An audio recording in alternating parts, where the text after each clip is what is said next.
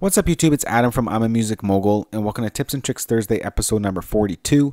Today I'm going to show you how to separate MIDI events by note pitch. Now basically what that means is, let's say you recorded a drum track with your NEXS24 instrument and basically you played out the drums with multiple notes in it under one pass, and that's what I did right here. I'm going to go ahead and play so you hear how the sounds, and then I'll explain how to separate each note onto different tracks.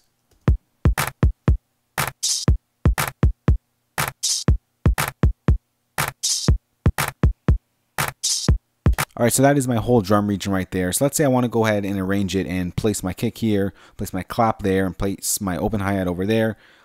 But instead of opening it up and copying this region and muting different parts of the region out, all I have to do is separate the MIDI regions by note pitch. And how you do that? Well, you select your MIDI region that you want to separate, go to MIDI, go to Separate MIDI Events, go by note pitch. And what that does is separates all that by note pitch. So now I got my kick, my clap, and my open hi-hat.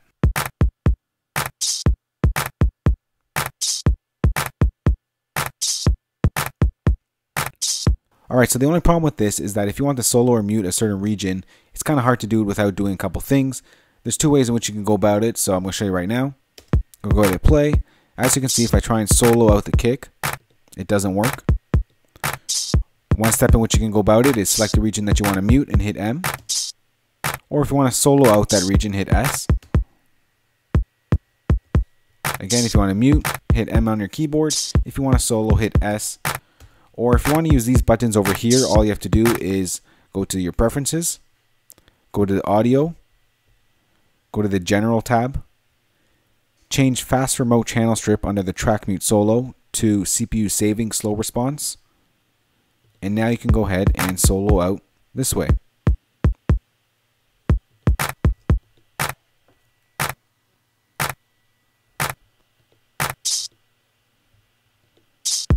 Alright, so that's how you separate MIDI events by note pitch in Logic Pro. Very simple, very quickly. If you have any other questions on this, you can ask me in the comment section. And as usual, more great videos coming soon, guys. So remember to rate and subscribe. Talk to you soon, guys. Later.